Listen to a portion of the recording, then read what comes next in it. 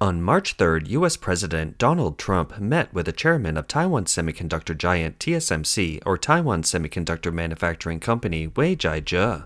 They jointly announced at the White House that TSMC would invest an additional $100 billion in the U.S. to strengthen its production capacity for advanced semiconductors. This announcement immediately drew significant attention both in the global semiconductor industry and in Taiwan. How do people in Taiwan view TSMC's decision? Why is TSMC so critical to global development, and how did it become one of the most important companies in the world today? Let's first take a look at the different opinions from Taiwan's political parties and the public. Taiwan mainly has two major political parties, the Kuomintang (KMT) and the Democratic Progressive Party (DPP). The DPP is currently in power with President Lai Ching-te as the leader. Regarding TSMC's investment in the U.S., those who view it positively believe that TSMC successfully negotiated with Trump, with both sides benefiting. The U.S. can bring semiconductor manufacturing back to its shores, strengthening its chip production capacity and reducing dependence on China. For TSMC, this move can help avoid trade issues such as tariffs. Critics argue that this deal is just a Taiwanese company investing in the U.S. However, the semiconductor industry is a strategic asset, and they worry that Taiwan's semiconductor production technology could be at risk of being hollowed out by the U.S. On March 7th, the KMT directly questioned whether President Lai is effectively selling TSMC to the U.S. as a protection fee, calling this a major national security issue. There was also a rise in online discussions expressing doubts about the U.S. and questioning Lai's decisions. Former President Ma Ying-jeou posted on Facebook saying, "The U.S. has asked TSMC to invest $100 billion in the U.S., including advanced packaging facilities and research centers. This has made people worry that Taiwan's guardian mountain, TSMC, might be moved out, which is a serious national security risk. It will have a negative impact on national confidence, cross-strait relations, and Taiwan's future geopolitical position." Ma also said that President Trump, with his business background, is driven by profits. He asked, "Once TSMC is sold, what's next? What else will be sold?" Ma urged President Lai to protect TSMC and stop dividing Taiwan. In response to these claims, DPP spokesperson Han Ying quickly countered, saying that the KMT and the Chinese Communist Party's Taiwan Affairs Office were spreading anti-American rhetoric and working together to undermine TSMC. She accused them of collaborating with the CCP to harm Taiwan's international status and said these individuals were the real threat to national security. Before TSMC's investment in the U.S., President Lai had already met with TSMC's founder Morris Chang and chairman Wei Jiazhe to discuss a strategy. President Lai emphasized that Taiwan needed to act early, build factories in other countries, and increase its global influence to ensure Taiwan's irreplaceable position in the semiconductor industry. On March 6, President Lai and TSMC chairman Wei Jiazhe held a press conference at the presidential office. President Lai referred to the investment plan as a historic moment for Taiwan-U.S. relations. The government wasn't pressured by the U.S. during TSMC's investment process.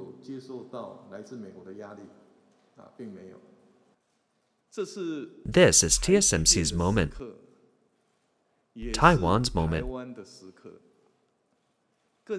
and a historic moment for Taiwan-U.S. relations. The government will do its best to support TSMC by providing enough land, water, power, and a steady supply of talent in Taiwan. At the press conference, TSMC chairman Wei Jiazhe explained that because there is a high demand in the global market, TSMC needs to invest in the U.S. while also continuing to expand its factories in Taiwan. This year, Taiwan will build 11 production lines. Will the $10 billion investment plan in the U.S. derail the expansion plan in Taiwan? No, it won't. Due to client demand, all of our production lines for this year and next year are fully booked. Even the production line that will be built the year after next is already booked. Taiwanese senior political and economic commentator Wu Jialong said that some people think TSMC building factories in the U.S. is hollowing out Taiwan. But this is not a concern at all. TSMC is working towards global expansion. It's not just a company for Taiwan, but for the whole world, and that's a positive thing. By attracting talent from the US, Japan, and Germany, what's the problem with that? If TSMC becomes more competitive as a result, it will be bad news for its competitors because the gap between them and TSMC will only get bigger. Competitors will lose market share and more orders will flow to TSMC. Wei Jiazhe said something very important. He asked, why build factories in the US? It's because there isn't enough production. Taiwan has been doing its best to increase output, and factories have never stopped working and are constantly expanding. But even so, there still isn't enough. The factories being built in the US, which will be finished next year or the year after, already have their production slots fully booked, even though the factories aren't finished yet. So, the concern about hollowing out Taiwan isn't a valid issue. Another worry is that TSMC's profit margins might decrease. However, if TSMC becomes more competitive, customers will be willing to pay higher prices for its products. The key question is whether TSMC's competitive position will improve or worsen. So why is TSMC so important, and why is the whole world competing for it? 1. TSMC's global strategic value. TSMC is one of the most advanced semiconductor manufacturers in the world, with expertise in 5 nanometers and 3 nanometers chip production.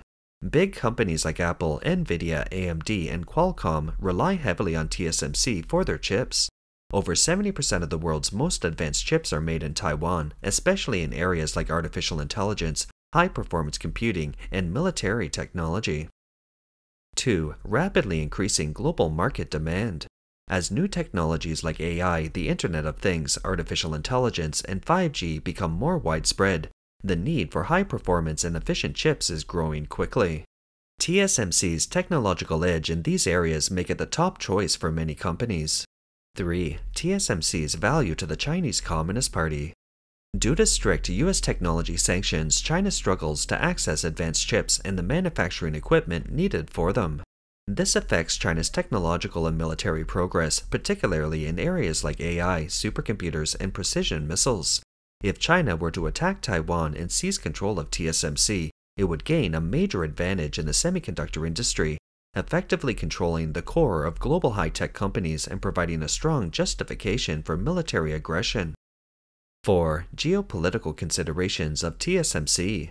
TSMC is based in Taiwan, and while it's a global leader in technology, the political stability of Taiwan is critical to the world's supply chain. If the CCP were to take control of or destroy TSMC, it would cause major disruptions in the global tech industry, potentially leading to a large economic and supply chain crisis. TSMC is also part of the Silicon Shield. Countries like the US, Japan, and those in Europe understand its importance. If Taiwan were attacked, it would likely lead to strong international intervention, increasing the risks and costs for the CCP in any attempt to invade Taiwan. In short, the competition over TSMC is driven by its cutting-edge technology, reliable production, and high demand, making it an essential player in the global tech industry. Taiwanese senior political and economic commentator Wu Jialong analyzed that TSMC building factories in the US is crucial for America's national security. If war were to break out, the US would be willing to help defend Taiwan. However, the US can't rely solely on TSMC's stockpile. Once the US military runs out of supplies, if it can't get more chips from TSMC, it won't be able to keep producing various weapon systems to support the front lines. If the US could produce these military-grade chips on its own, it would be crucial for maintaining its military advantage. Chips are needed for things like drones, missiles, and fighter jets. Being able to produce them domestically to support war efforts is extremely important.